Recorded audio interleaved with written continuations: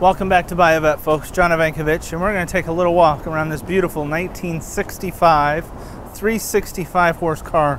As I had stated before, this is a two-time top flight car, and same owner since '77 with all the records on the car.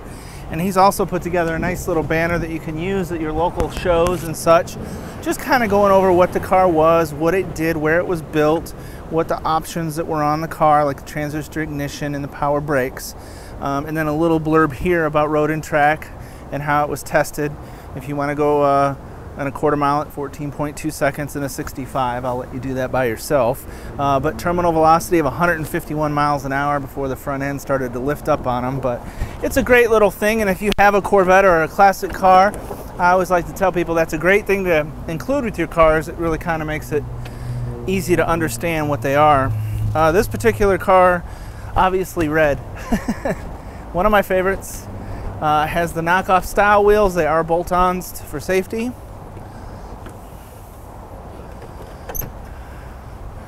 And as long as we're here, I'm going to go over this. With these chrome bumpers, which are in great shape by the way, the wind would tunnel under here and under the front end.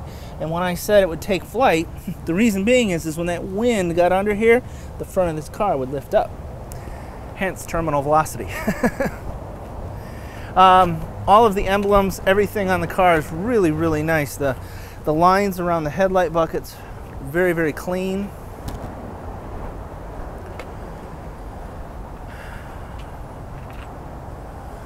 And we'll take a trip underneath here, but engine compartment wise, your power brakes, a Harrison overflow, just a very original looking style 365 horse. These were 11 to 1 compression ratios. So a real high performance engine, especially for 1965. Chrome and bright work around the windshield is in excellent shape, and our windshield is in excellent shape as well. It's free of any rock chips or scratches, delamination, or any of those kinds of issues.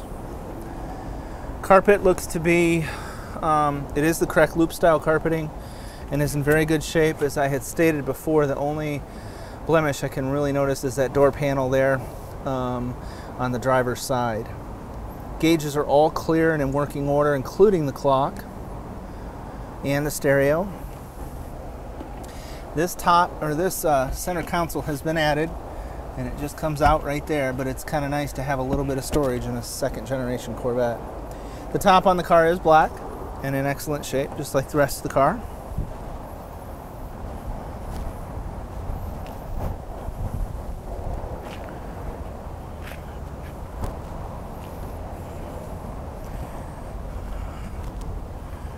Now this is a car that has the pipes coming out of the back. As you heard, it sounds absolutely wonderful.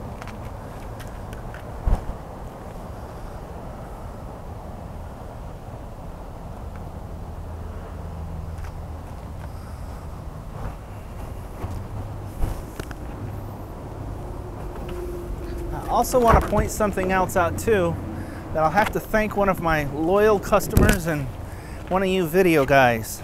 This car has the comfort and convenience group, and in 1965 that got you the reverse lights in white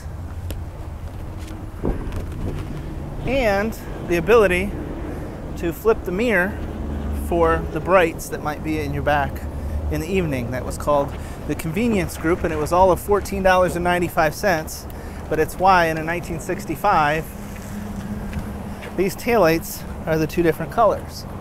In a 66, it became mandated by the government. Little Corvette trivia. Folks, as usual, give me a holler if you'd like to know more about this particular car or any of our hundreds of Corvettes we have in stock.